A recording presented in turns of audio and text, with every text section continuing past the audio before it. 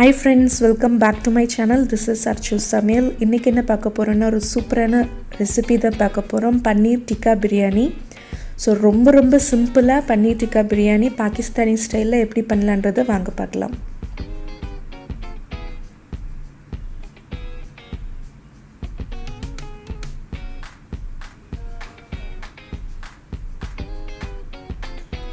So என்னோடய friend அப்புறம் நம்ம சேனலோட சப்ஸ்கிரைபர் வந்து குலோப் ஜாமுன் கேக் பண்ணியிருந்தாங்க.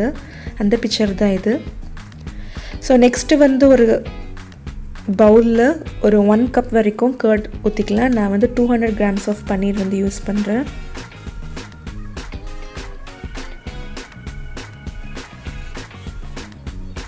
அதுக்கப்புறமா 1 tablespoon வரைக்கும் ஜிஞ்சர் கார்லிக் பேஸ்ட்,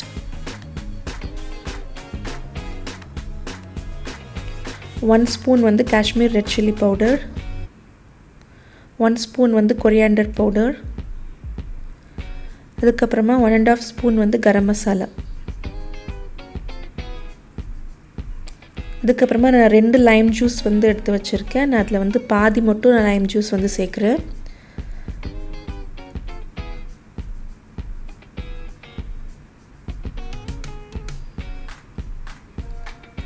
என்னோட லெமனுக்கு வந்து ரொம்ப புளிப்பு இல்லை, அதனால் நான் 2 லெமனோட ஜூஸ் எடுத்து வச்சுருக்கேன். உங்களுக்கு வந்து ரொம்ப புளிப்பாக இருந்துச்சுன்னா 1 எடுத்தால் போதும். ஸோ எல்லாத்தையுமே நல்லா சேர்த்துட்டு நான் வந்து நேச்சுரல் ஃபுட் கலர் தான் சேர்க்குறேன். நீங்கள் இந்த ஸ்டெப் உங்களுக்கு வேண்டான்னா ஸ்கிப் பண்ணிக்கோங்க.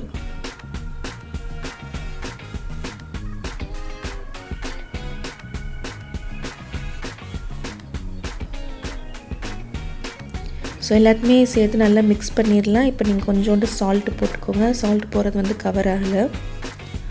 ஸோ அதுக்கப்புறமா 1 tablespoon வரைக்கும் கீ ஆட் பண்ணிக்கோங்க.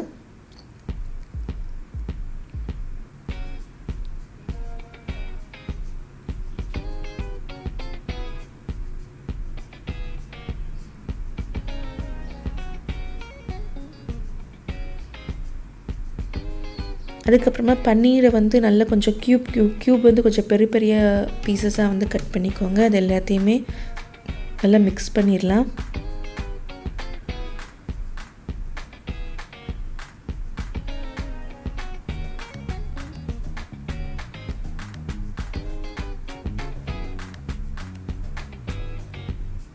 இது வந்து ஒரு 1/2 hour போல் வந்து ரெஸ்ட்டில் இருக்கட்டும். ஸோ 1/2 hour ஆயாச்சு. அதுக்கப்புறமா ஒரு கடாயில் ஒரு 4 tablespoon வரைக்கும் நான் ஆயில் விட்டுருக்கேன். அதில் வந்து நான் பன்னீரை வந்து ஃப்ரை பண்ணிக்க போகிறேன். ரொம்ப நேரம் வந்து ஃப்ரை பண்ண வேண்டாம். ஒரு 4 to 5 minutes வரைக்கும் ஃப்ரை பண்ணால் போதும். ரொம்ப நேரம் நீங்கள் வந்து பன்னீரை குக் பண்ணிங்கன்னா இதுக்கப்புறம் தம் பண்ண போகிறோம். ரொம்ப நேரம் ஓவர் குக் ஆயாச்சுன்னா ரொம்ப ரப்பரியாக இருக்கும். அதனால் நீங்கள் வந்து கொஞ்சம் நேரம் வந்து ஃப்ரை பண்ணிக்கோங்க. பன்னீரை மட்டும் எடுத்து ஃப்ரை பண்ணுங்கள்.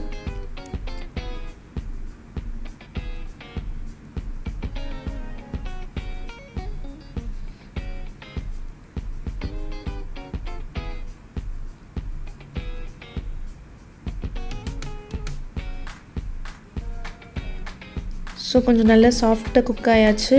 நான் வந்து இதை எடுத்துடுறேன். ஒரு பவுலில் வந்து ட்ரான்ஸ்ஃபர் பண்ணிக்கலாம்.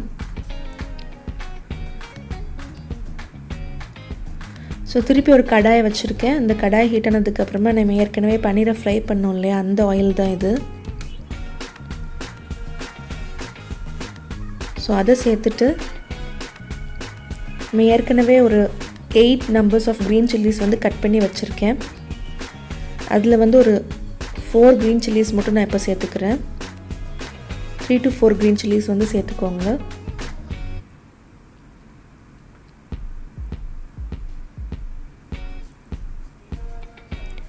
ஸோ அது நல்லா வதங்கின உடனே டொமேட்டோ பியூரி வந்து ஆட் பண்ணிக்கோங்க. உங்களுக்கு டொமேட்டோ பியூரி இல்லைன்னா தக்காளியை வந்து ஒரு 2 to 3 minutes வரைக்கும் பாயிலிங் வாட்டரில் போட்டுட்டு அதில் வந்து நீங்கள் அந்த ஸ்கின் இருக்கும் இல்லையா, அதை பீல் பண்ணிவிட்டு ஒரு ஃபோக்கால் நல்லா மேஷ் பண்ணிங்கன்னா உங்களுக்கு டொமேட்டோ பியூரி இன்ஸ்டன்ட் ரெடி ஆயிரும். நான் அப்படி தான் பண்ணியிருக்கேன்.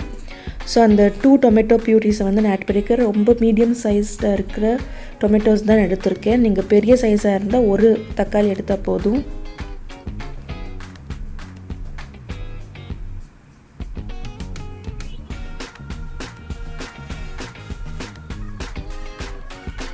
ஸோ அதை நல்லா வதக்கிடலாம்.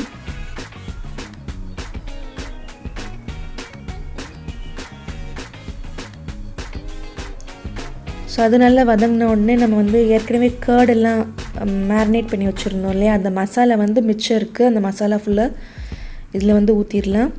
எப்படியும் நம்ம வந்து 200 grams ஆஃப் பன்னீருக்கு வந்து 1 கப் வரைக்கும் கேர்ட் ஆட் பண்ணுறோம். அப்படின்னா கண்டிப்பாக வந்து அந்த மசாலா வந்து இருக்கும், ரிமைனிங் இருக்கும்.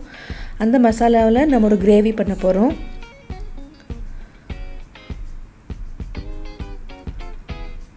ஸோ இது எல்லாத்தையுமே வந்து நல்லா மிக்ஸ் பண்ணிகிட்டே இருக்கலாம். ஆயில் பிரிகிற வரைக்கும் இதை வந்து நல்லா வதக்கிட்டே இருக்கணும்.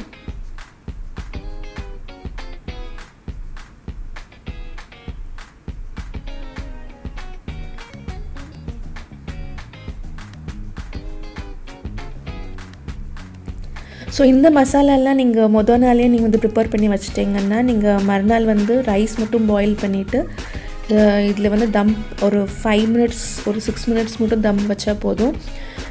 தம் பண்ணி கொடுத்தீங்கன்னா உங்களுக்கு சூப்பரான லஞ்ச் பாக்ஸ் ரெசிபி கூட. இது வந்து கிட்ஸ்க்கு வந்து ரொம்ப ஃபேவரட்டான ரெசிபி. ஸோ பன்னீர் பிரியாணினா சூப்பராக சாப்பிடுவாங்க இல்லையா. ஸோ ஆயில் நல்லா பிரிய தொடங்கியாச்சு. ஸோ ஆயில் நல்லா பிரிஞ்சாச்சு இப்போது. ஸோ அது வரைக்கும் நம்ம வந்து நல்லா ஃப்ரை பண்ணிட்டோம்.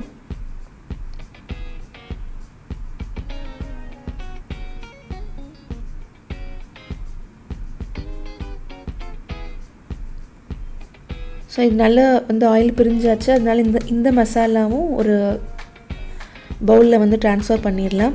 ஸோ அதே கடாயில் நான் வந்து ஏற்கனவே வந்து பாயில் பண்ணி வச்சுருக்கேன், அந்த ரைஸை வந்து நான் போடுறேன். ஏற்கனவே நம்மளோட சேனலில் ரொம்ப பிரியாணி ரெசிபி இருக்குது, அது எப்படி பாயில் பண்ணணுன்றதை நான் சொல்லியிருக்கேன். உங்களுக்கு அது இது வரைக்கும் பார்க்கலன்னா நான் ஐகாட்டில் கொடுக்குறேன், இல்லைன்னா டிஸ்கிரிப்ஷன் பாக்ஸில் கொடுக்குறேன், அதை நீங்கள் வந்து செக் பண்ணி பார்த்துக்கோங்க.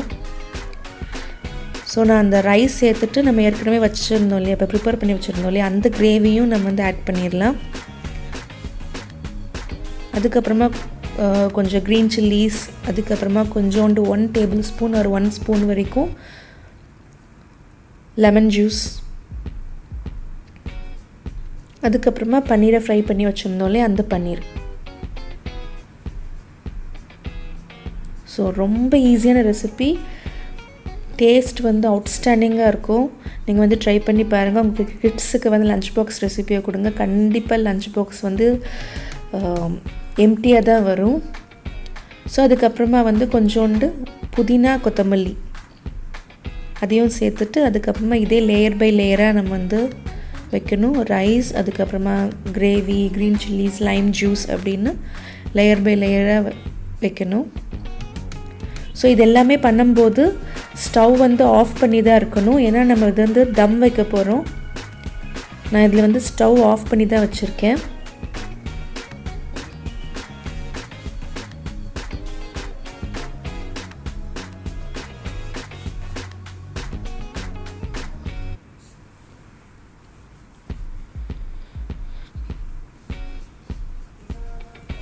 ஸோ இது ரொம்ப ரொம்ப ஈஸியான ரெசிபி. நீங்கள் இது டேஸ்ட் வந்து ரொம்ப நல்லாயிருக்கும். இது நான் ஒரு ரெஸ்டாரண்ட்டில் வந்து ட்ரை பண்ணேன். இங்கே அபுதாபியில் தாஜ் அப்படின்னு சொல்லிட்டு ஒரு நார்மலான ரெஸ்டாரண்ட் தான். அங்கே சாப்பிடும்போது இதோட டேஸ்ட் ஃபஸ்ட் நான் சாப்பிடும்போது என்னால் மறக்கவே முடியல. ஸோ அதுக்கப்புறமா நாவா வீட்டில் வந்து அது வந்து பாகிஸ்தானி ஹோட்டல். ஸோ அந்த பாகிஸ்தானி இதில் நான் சர்ச் பண்ணும்போது இது எனக்கு கிடச்சது. ஆனால் அவங்க வந்து சிக்கனில் பண்ணுவாங்க. ஸோ நான் வந்து பன்னீரில் பண்ணியிருக்கேன். ரொம்ப ரொம்ப டேஸ்ட்டாக இருக்கும். அந்த லைம் ஜூஸோட ஃப்ளேவர், அந்த க்ரீன் சில்லிஸோட ஃப்ளேவர், அப்புறம் ரைஸில் இந்த பன்னீரோட ஃப்ளேவர் எல்லாமே சேரும்போது ரொம்ப எம்மியாக இருக்கும். ஸோ ஒரு ஃபாயில் போட்டுட்டு நான் வந்து ஒரு கீழே வந்து தோசை தவா வச்சுட்டு ஒரு ஃபாயில் போட்டு ஒரு 10 minutes வரைக்கும் நான் தம் பண்ணிட்டேன். ஸோ நீங்கள் எவ்வளோ நேரம் தம் பண்ணுறீங்களோ அவ்வளோ நேரம் ஸ்டாண்டிங் டைம் கொடுக்கணும். ஸோ ரெண்டுமே முடிஞ்சாச்சு. இப்போ எடுத்து பார்த்தாங்கன்னா உங்களுக்கு வந்து சூப்பரான பாகிஸ்தானி ஸ்டைல் பன்னீர் டிக்கா பிரியாணி வந்து ரெடி ஆயாச்சு.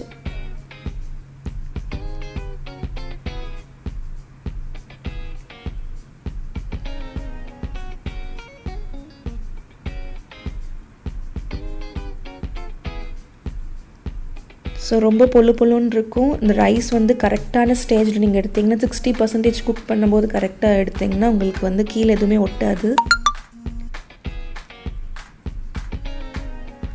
ஸோ கண்டிப்பாக இந்த பிரியாணி ட்ரை பண்ணுங்கள். இந்த பிரியாணி ட்ரை பண்ணால் எனக்கு வந்து இந்த பிக்சர் கூட எனக்கு சென்ட் பண்ணுங்கள். ஸோ இது உங்களுக்கு ரொம்ப பிடிச்சிருக்குன்னு நினைக்கிறேன். இந்த ரெசிபி உங்களுக்கு கண்டிப்பாக பிடிச்சிருந்தா கண்டிப்பாக வீட்டில் ட்ரை பண்ணி பாருங்கள். உங்கள் குழந்தைங்களுக்கு லஞ்ச் பாக்ஸ் கொடுங்க. நீங்கள் கூட நல்லா என்ஜாய் பண்ணுங்கள். ஸோ உங்களுக்கு இந்த வீடியோ பிடிச்சிருந்ததுன்னா லைக், ஷேர் அண்ட் சப்ஸ்கிரைப், மறக்காமல் நோட்டிஃபிகேஷன் பெல் ஐக்கானும் கூட கிளிக் பண்ணுங்கள். தேங்க்ஸ் ஃபார் வாட்சிங் and take care and bye bye.